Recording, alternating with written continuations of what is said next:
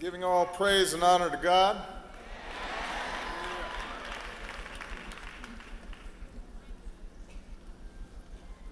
The Bible calls us to hope, to persevere, and have faith in things not seen. They were still living by faith when they died, Scripture tells us. They did not receive the things promised. They only saw them and welcomed them from a distance, admitting that they were foreigners and strangers on earth. We are here today to remember a man of God who lived by faith. A man who believed in things not seen. A man who believed there were better days ahead, off in the distance. A man of service who persevered, knowing full well he would not receive all those things he was promised, because he believed his efforts would deliver a better life for those who followed. To Jennifer, his beloved wife, to Ileana and Milana, his beautiful, wonderful daughters, to the Mother Emanuel family, and the people of Charleston, and the people of South Carolina. I cannot claim to have had the good fortune to know Reverend Pinckney well, but I did have the pleasure of knowing him and meeting him here in South Carolina back when we were both a little bit younger, back when I didn't have visible gray hair.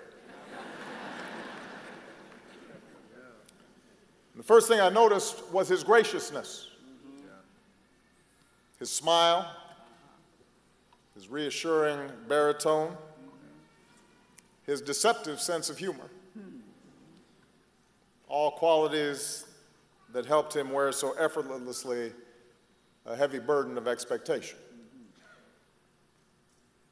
Friends of his remarked this week that when Clementa Pinckney entered a room, it was like the future arrived, that even from a young age, folks knew he was special, anointed. He was the progeny of a long line of the faithful, a family of preachers who spread God's word, a family of protesters who sowed change to expand voting rights and desegregate the South. Clem heard their instruction, and he did not forsake their teaching. He was in the pulpit by 13, pastor by 18, public servant by 23. He did not exhibit any of the cockiness of youth, nor youth's insecurities. Instead, he set an example worthy of his position, wise beyond his years, in his speech, in his conduct, in his love, faith, and purity. As a senator, he represented a sprawling swath of the Low Country, a place that has long been one of the most neglected in America, a place still racked by poverty and inadequate schools, a place where children can still go hungry, and the sick can go without treatment. A place that needed somebody like Clem.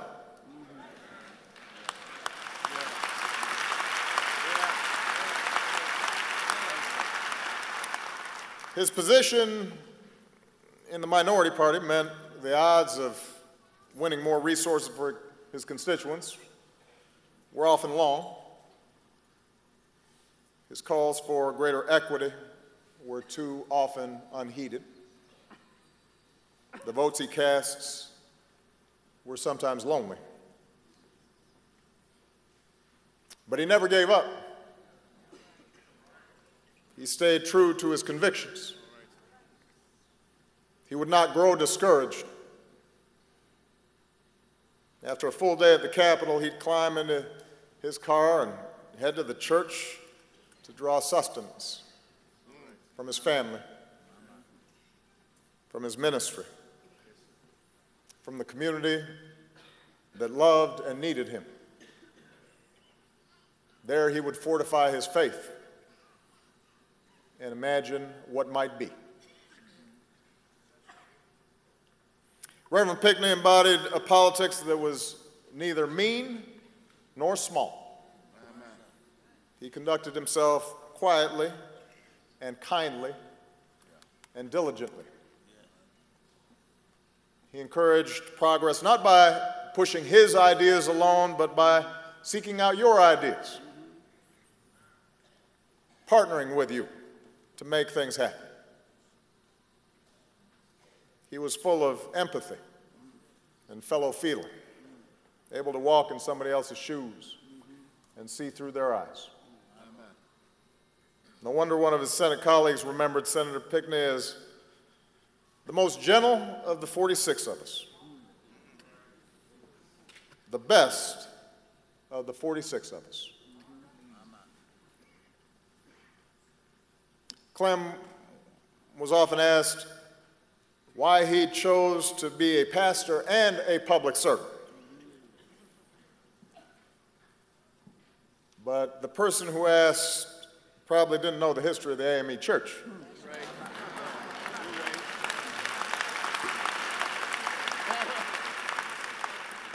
As our brothers and sisters in the AME Church know, we don't make those distinctions. Our calling, Clem once said, is not just within the walls of the congregation, but the life and community in which our congregation resides.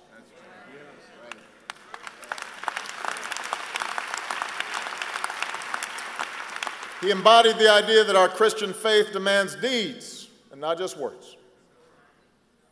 That the sweet hour of prayer actually lasts the whole week long. That to put our faith in action is more than just individual salvation, it's about our collective salvation. That to feed the hungry, and clothe the naked, and house the homeless is not just a call for isolated charity, but the imperative of a just society.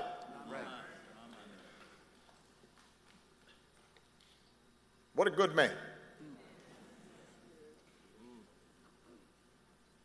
Sometimes I think that's the best thing to hope for when you're eulogized. After all the words and recitations and resumes are read, to just say somebody was a good man.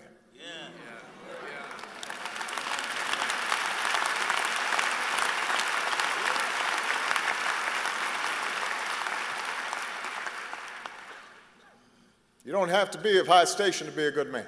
No.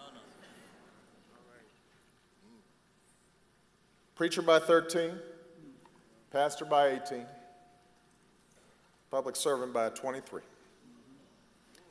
What a life Clementa Pinckney lived. What an example he set. What a model for his faith. And then to lose him at 41 slain in his sanctuary with 8 wonderful members of his flock, each at different stages in life, but bound together by a common commitment to God. Cynthia Hurd, Susie Jackson, Ethel Lance, DePayne Middleton Doctor, Tawanza Sanders, Daniel L. Simmons, Sharonda Coleman Singleton, Myra Thompson. Good people. Decent people. God-fearing people.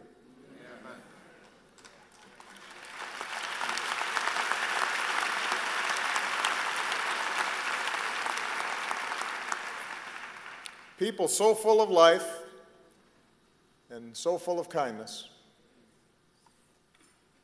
People who ran the race, who persevered. People of great faith.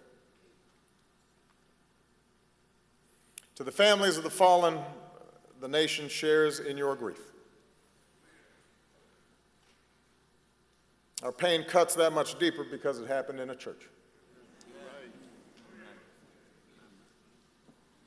The church is and always has been the center of African American life.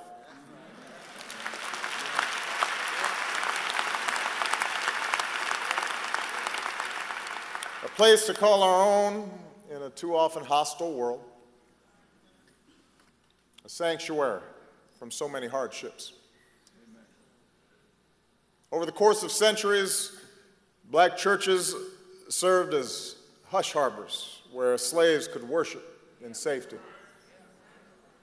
Praise houses where their free descendants could gather and shout hallelujah. Rest stops for the weary along the Underground Railroad. Bunkers for the foot soldiers of the Civil Rights Movement. They have been and continue to be community centers where we organize for jobs and justice, places of scholarship and network, places where children are loved and fed and kept out of harm's way and told that they are beautiful and smart and taught that they matter. That's what happens in church. That's what the black church means. Our beating heart. The place where our dignity as a people is inviolate. And there's no better example of this tradition than Mother Emanuel. A church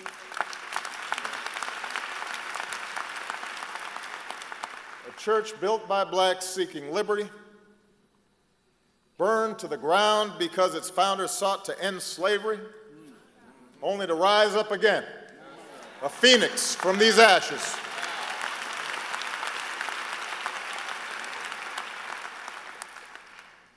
When there were laws banning all black church gatherings, services happened here anyway, in defiance of unjust laws. When there was a righteous movement to dismantle Jim Crow, Dr. Martin Luther King Jr. preached from its pulpit, and marches began from its steps. A sacred place, this church. Not just for blacks, not just for Christians, but for every American who cares about the steady expansion of human rights and human dignity in this country. A foundation stone for liberty and justice for all. That's what the church meant.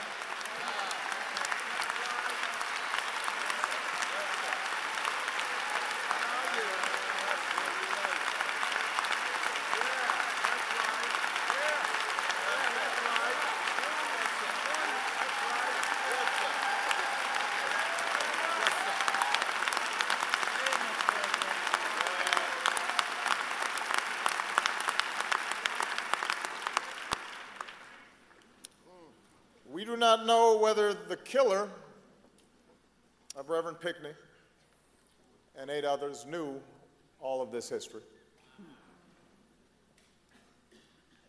But he surely sensed the meaning of his violent act. It was an act that drew on a long history of bombs and arson and shots fired at churches, not random, but as a means of control, a way to terrorize and oppress.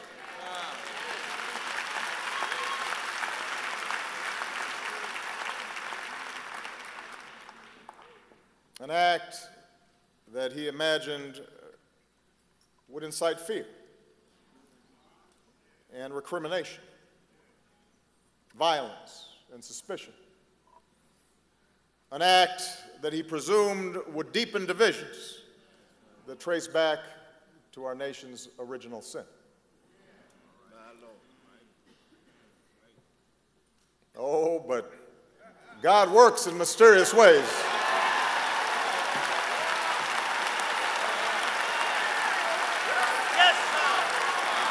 God has different ideas.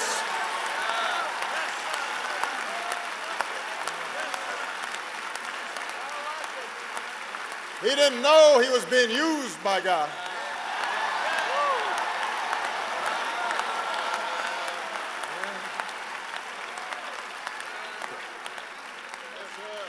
Blinded by hatred, the alleged killer could not see the grace surrounding Reverend Pinckney and that Bible study group. The light of love that shone as they opened the church doors and invited a stranger to join in their prayer circle. The alleged killer could have never anticipated the way the families of the fallen would respond when they saw him in court in the midst of unspeakable grief with words of forgiveness. He couldn't imagine that.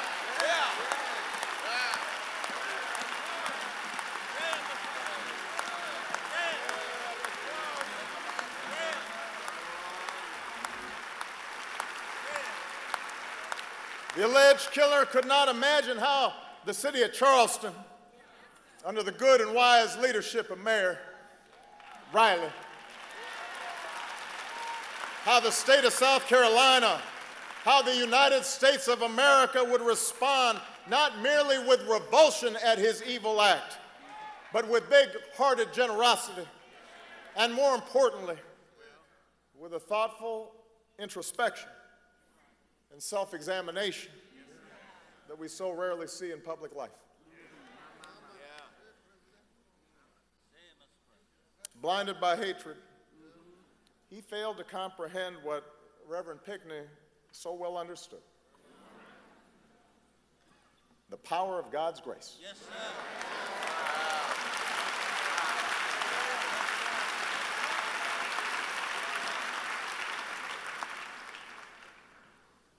This whole week I've been reflecting on this idea of grace.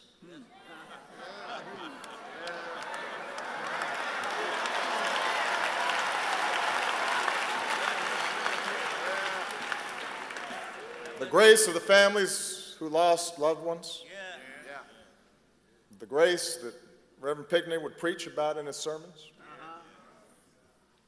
The grace described in one of my favorite hymnals, the one we all know.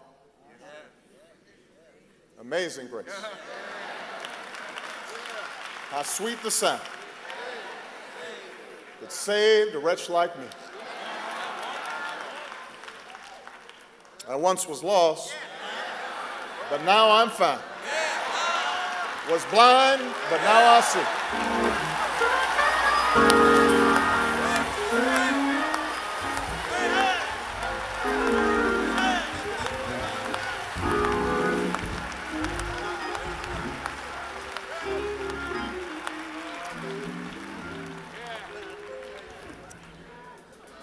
According to the Christian tradition, grace is not earned.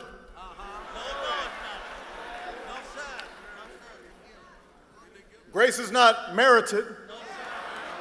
It's not something we deserve. Rather, grace is the free and benevolent favor of God, as manifested in the salvation of sinners and the bestowal of blessings. Grace. As a nation, out of this terrible tragedy, God has visited grace upon us, for he has allowed us to see where we've been blind.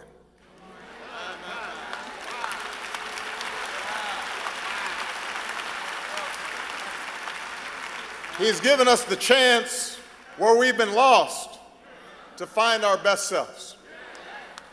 We may not have earned it, this grace, with our rancor and complacency and short-sightedness and fear of each other. But we got it all the same. He gave it to us anyway. He's once more given us grace. But it is up to us now to make the most of it, to receive it with gratitude, and to prove ourselves worthy of this gift. For too long, we were blind to the pain that the Confederate flag stirred in too many of our citizens.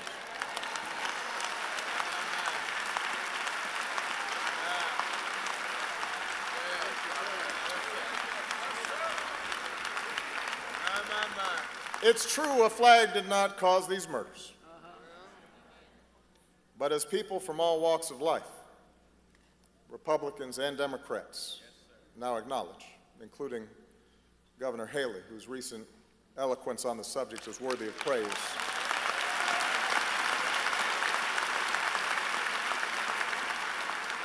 As we all have to acknowledge, the flag has always represented more than just ancestral pride. Yes, sir.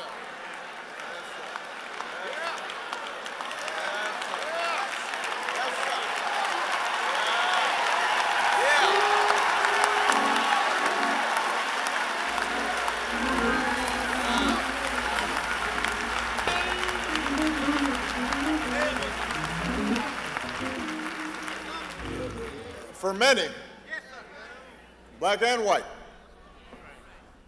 that flag was a reminder of systemic oppression and racial subjugation. We see that now. Removing the flag from this state's capital would not be an act of political correctness. It would not be an insult to the valor of Confederate soldiers. It would simply be an acknowledgement that the cause for which they fought, the cause of slavery, was wrong.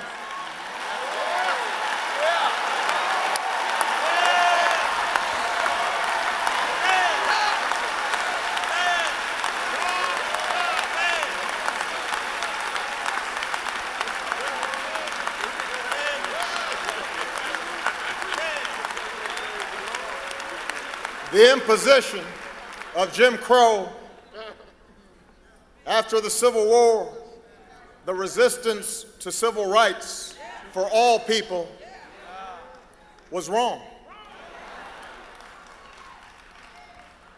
It would be one step in an honest accounting of America's history. A modest but meaningful balm for so many unhealed wounds.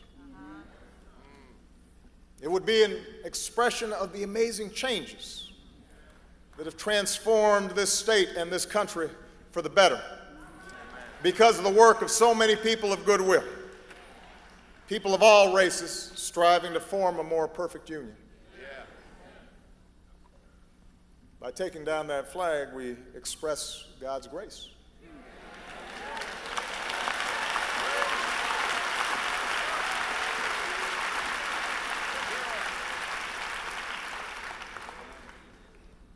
But I don't think God wants us to stop there.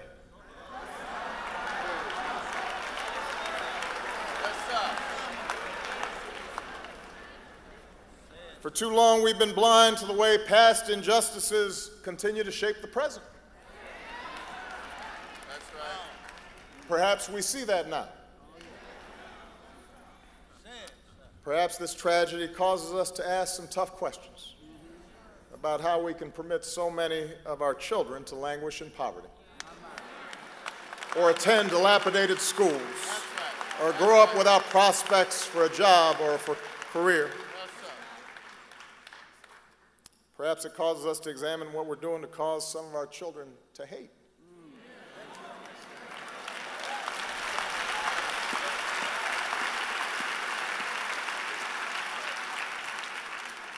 Perhaps it softens hearts towards those lost young men, tens and tens of thousands caught up in the criminal justice system, and lead us to make sure that that system's not infected with bias, that we embrace changes in how we train and equip our police so that the bonds of trust between law enforcement and the communities they serve make us all safer and more secure.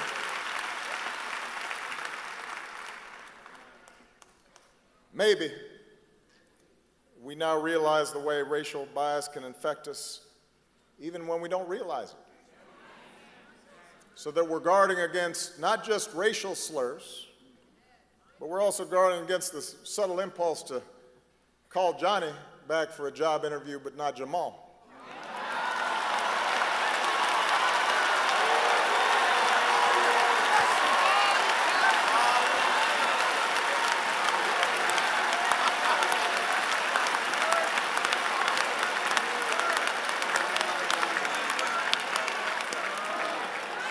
So that we search our hearts when we consider laws to make it harder for some of our fellow citizens to vote.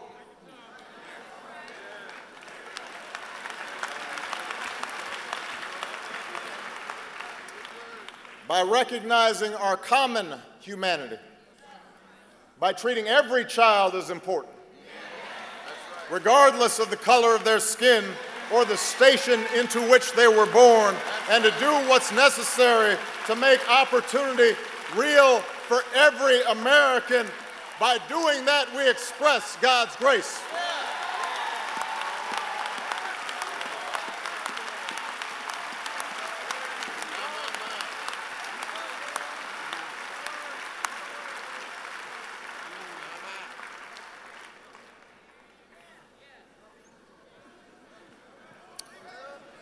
For too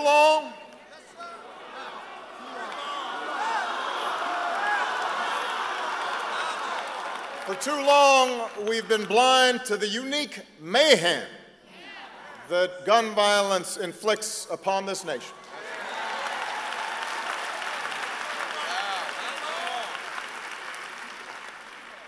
Sporadically, our eyes are open. When 8 of our brothers and sisters are cut down in a church basement, 12 in a movie theater, 26 in an elementary school.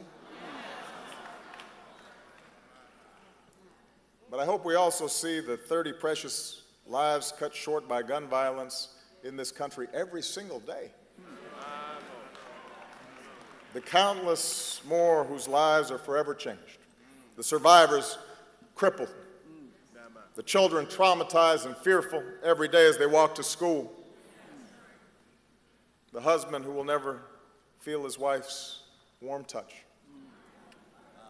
The entire communities whose grief overflows every time they have to watch what happened to them happen to some other place. The vast majority of Americans, the majority of gun owners, want to do something about this. We see that now.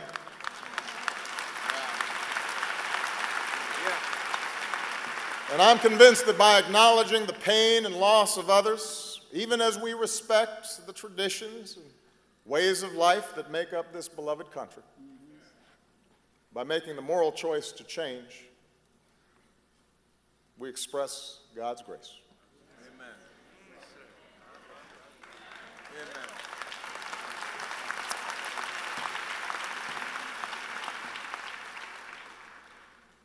We don't earn grace.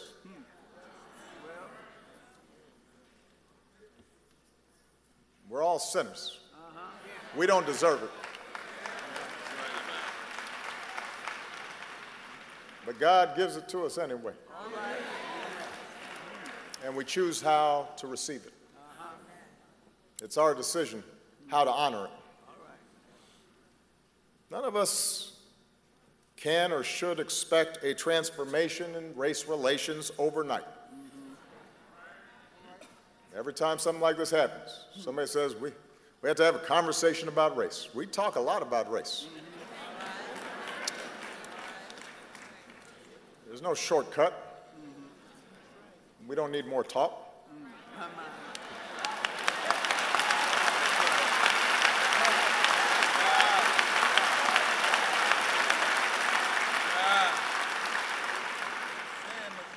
None of us should believe that a handful of gun safety measures will prevent every tragedy. It will not.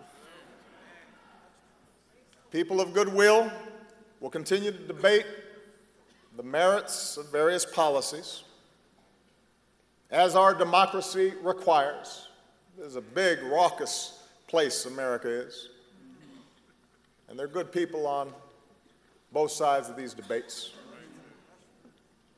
Whatever solutions we find will necessarily be incomplete.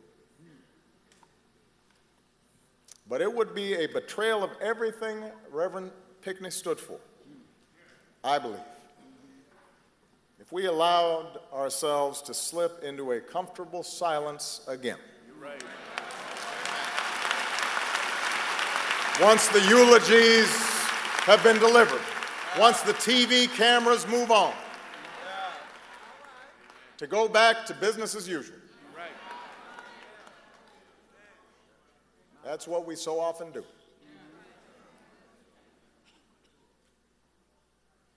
To avoid uncomfortable truths about the prejudice that still infects our society. To settle for symbolic gestures without following up with the hard work of more lasting change. That's how we lose our way again. It would be a refutation of the forgiveness expressed by those families if we merely slipped into old habits, whereby those who disagree with us are not merely wrong but bad, where we shout instead of listen, where we barricade ourselves behind preconceived notions or well-practiced cynicism. Reverend Pinckney once said, across the South, we have a deep appreciation of history. We haven't always had a deep appreciation of each other's history.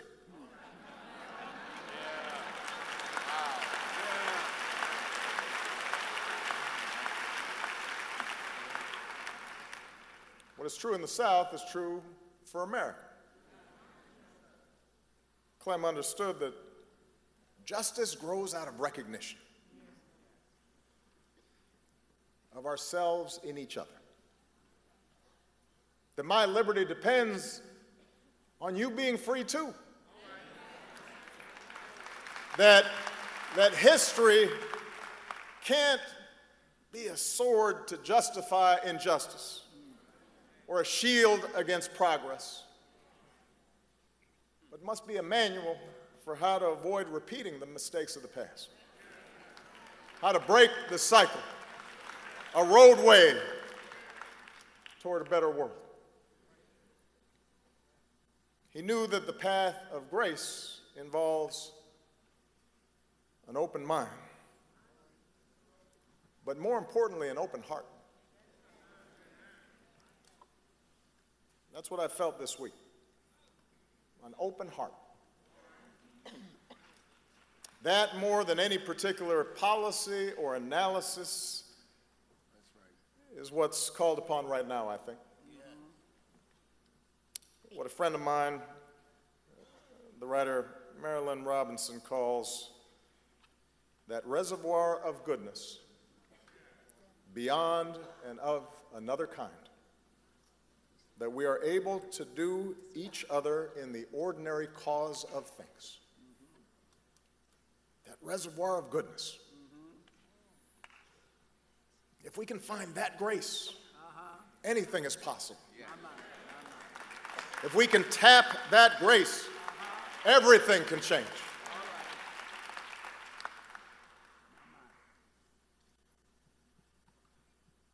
Amazing grace. Amazing grace.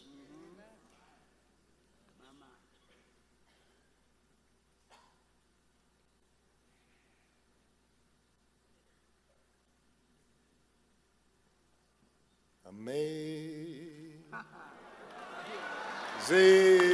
grace, how sweet the sound that saved a wretch like me. I once was lost,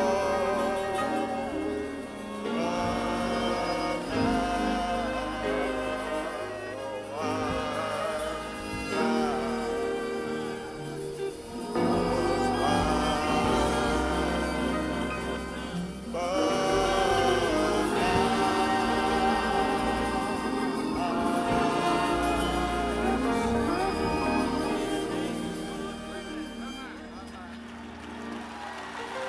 Clementa Pinckney found that grace. Cynthia Hurd found that grace. Susie Jackson found that grace. Ethel Lance found that grace. The Payne Middleton doctor found that grace. Tywanza Sanders found that grace. Daniel L. Simmons Sr. found that grace. Sharonda Coleman Singleton found that grace. Myra Thompson found that grace. Through the example of their lives, they've now passed it on to us. May we find ourselves worthy of that precious and extraordinary gift as long as our lives endure. May grace now lead them home. May God continue to shed his grace on the United States of America.